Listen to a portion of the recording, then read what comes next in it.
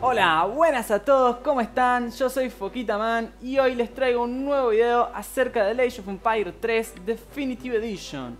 En esta oportunidad les preparé un video rapidísimo para no quedarme sin contarles las novedades acerca del nuevo parche 3552 del juego. Obviamente estoy preparando sus videos favoritos acerca de las revoluciones, así que estén atentos que en estos días ya van a poder ver el próximo. También les quiero hacer un video contándoles acerca de todos los nuevos políticos y cómo cambiaron las mecánicas de los europeos para avanzar de edad, que la verdad que están bastante interesantes. Y también contarles, bueno, todos los cambios que hubo al avanzar de edad con las distintas civilizaciones no europeas, es decir, asiáticas o americanas. Así que si les gusta esta idea, déjenmelo abajo en los comentarios y los voy a preparar en estos días. Y también quiero invitarlos al nuevo Discord de la comunidad, donde van a poder encontrar gente de Latinoamérica para jugar, aprender más sobre el juego y por supuesto divertirnos todos juntos. Así que los espero entrando a través del link que está abajo en la descripción. Así que sin más, vamos con eso. Hubo muchos cambios para que el juego funcione mejor y más fluido, como también para que no se nos salgan las partidas multijugador, y también poder configurar el anti-aliasing en el apartado gráfico. Pero en lo que quiero centrarme hoy es en los cambios de las civilizaciones y de la jugabilidad, así que voy a ser súper rápido. El máximo de la población ahora no va a ser un impedimento a la hora de que las unidades en cola de creación puedan salir. Este mecanismo era bastante frustrante, ya que si obteníamos el máximo de población y teníamos en cola unidades, estas no se terminaban de crear y quedaban trabadas. Así que bueno, después con respecto a los mapas, ya no podemos explorar con nuestra carreta de mango en Punjab, ya que le sacaron toda su línea de visión.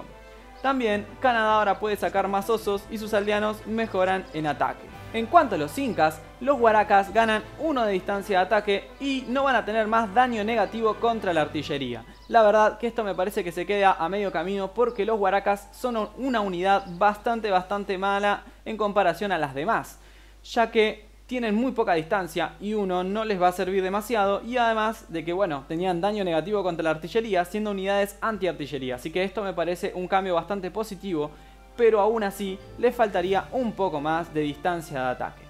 La sacerdotisa no puede convertir más aldeanos y los corredores chimú ahora tienen un bonus contra artillería, que esto está bastante bien.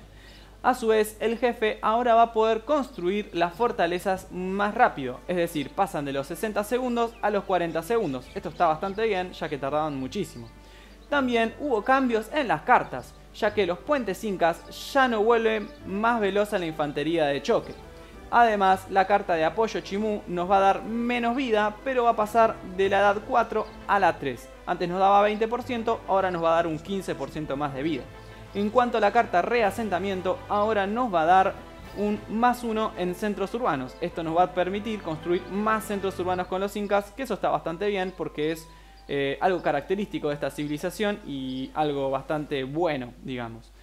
Con respecto a Suecia, los torps ahora son un poquito más baratos, pero van a tener un poquito de nerf también. También hay un pequeño nerfeo a los morteros, que ahora tienen daño negativo contra la infantería de choque y además contra los caballeros con arcos. En cuanto a las cartas, la de que nos daba 200% más de recolección del torp al oro, ahora nos va a dar 150%.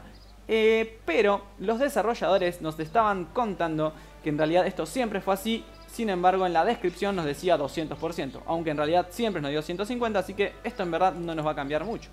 Con respecto a España, la carta caballero tuvo un pequeño nerfeo y ahora, en vez de darnos el bonus contra infantería de los lanceros de 2, nos va a dar un bonus solamente de 1.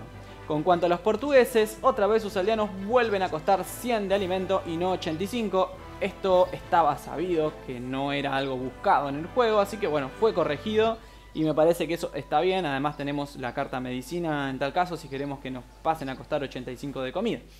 Ahora también, ya terminando con esto, fueron todos los cambios de las civilizaciones, y también les quiero contar que hubo pequeños cambios en la jugabilidad. Es que ahora podemos invitar a nuestros amigos de las mismas plataformas a nuestras partidas, que esto antes no lo podíamos hacer.